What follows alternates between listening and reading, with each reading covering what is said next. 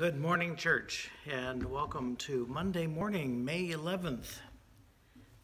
Our reading this morning is by Roger Owens, Becoming Who You Are, in the Upper Room Disciplines.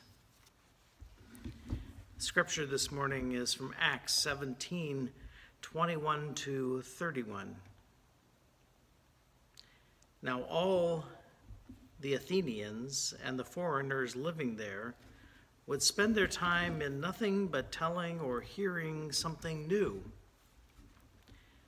And then Paul stood in front of the esophagus and said, Athenians, I see how extremely religious you are in every way, for I went throughout the city and looked carefully at the objects of your worship. I found among them an altar with the inscription, to an unknown God. This I proclaim to you, the God who made the world and everything in it, he who is Lord of heaven and earth, does not live in shrines made by human hands, nor is he served by human hands as though he needed anything. Since he himself gives to all mortals life and breath and all things. From one ancestor, he made all the nations to inhabit the whole earth, and he allotted the times of their existence and the boundaries of the places where they would live, so that they would search for God and perhaps grope for him and find him, though indeed he is not far from each one of us. For in him we live and move and have our being, as even some of you, your own poets, have said, for we too are his offspring. And since we are God's offspring, we ought not to think of that the deity is like gold or silver or stone, an image formed by the art and imagination of immortals.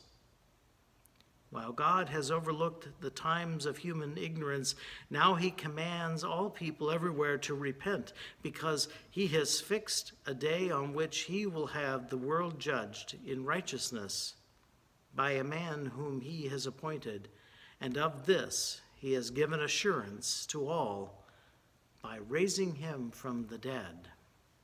The word of God for the people of God. Thanks be to God. So Roger tells us that a basic tenet of the Christian faith is God's transcendence. God is utterly different from creation, a truth attested to in many great hymns like Holy, Holy, Holy, or Immortal, Invisible God, Only Wise.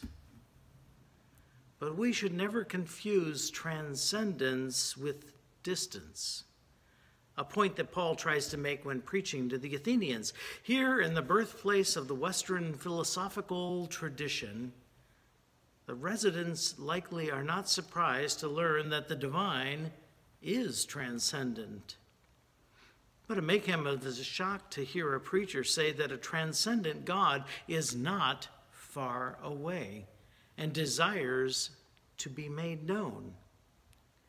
Like skeptics and seekers today, the Athenians are searchers for wisdom and truth, seekers of the divine. But they have not imagined that what they are searching for, the one idea that holds everything together, isn't an idea at all, but a divine love, closer than their very breath, the nearness of which impels their very search. The point that Paul makes is captured well by theologian Richard Lischker, who writes, God is so transcendently close, we cannot see God. And so woven into the fiber of things that God remains hidden, like the key lost in plain view. Thus, we need preachers like Paul to point out that the truth of God's nearness. Roger remembers a conversation with his spiritual director not long ago. He says, I was talking about my longing for God, my desire to become united with God's love.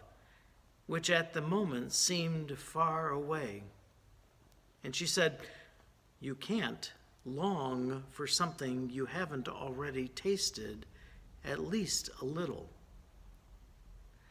We search for God because God has already come so near. Like the Athenians, we might find ourselves groping for God, but Paul assures us that our desire for God is driven by the sweet nearness of God's presence. Let us pray. O ever near God, help us to sense your presence closer to us than we can ever imagine. We seek you, O Lord. Amen. And I chose "Breathe on Me, Breath of God." Breathe on me, breath of God.